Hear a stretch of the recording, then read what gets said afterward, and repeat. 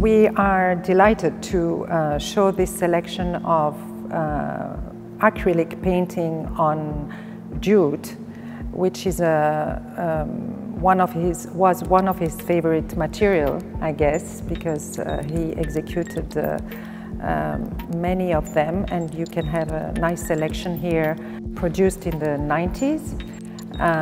His work is associated to the support surface movement in the 20th century that was very famous, and his paintings are populated and crowded with objects and shapes animated with daily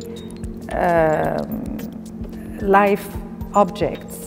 And he was very much inspired by his environment, direct environment, but also social environment, cultural environment in Tunisia, but also in Europe, because he spent a lot of time in Europe.